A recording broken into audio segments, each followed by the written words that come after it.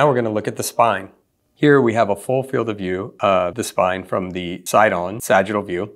And what we can see here is the cervical spine, the thoracic spine, and the lumbar spine. And now what we evaluate is first we look at the curvature, and this is a normal curvature in the cervical spine, a nice curve in the thoracic spine, and a nice curve in the lumbar spine. And then we look at the bones that make up the spine, called the vertebral bodies, which are the blocks right here. And in between each bone is the intervertebral disc, the cushion. And now the cushions should be brighter than the bone, as they are in this case.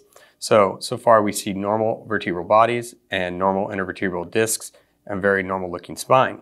Then we look for any kind of signs of degenerative disc disease. And that's when the discs start to degenerate and bulge backwards. And that's where we can start to get neural impingement, either on the exiting nerves or on the spinal cord itself.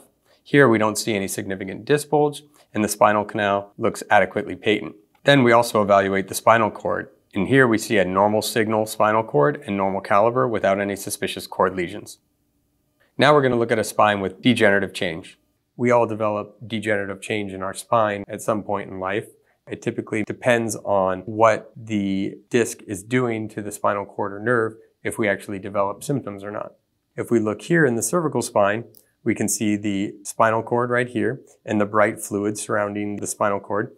And then we can see at the C4-5 level, we have a shallow disc bulge going posteriorly, but the fluid is preserved between the spinal cord and the disc. So we know that there's no cord compression or any kind of neural impingement in this case. Then if we go down further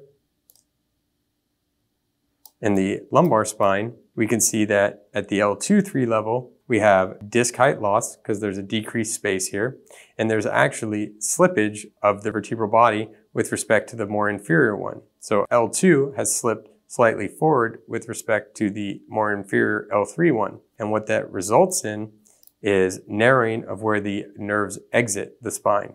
So if I go out more lateral to the left side here, we can see that there is narrowing of the exit for the L2 nerve, but we don't see any compression of the nerve. So this would unlikely be a cause of any kind of neural symptoms or neural pain.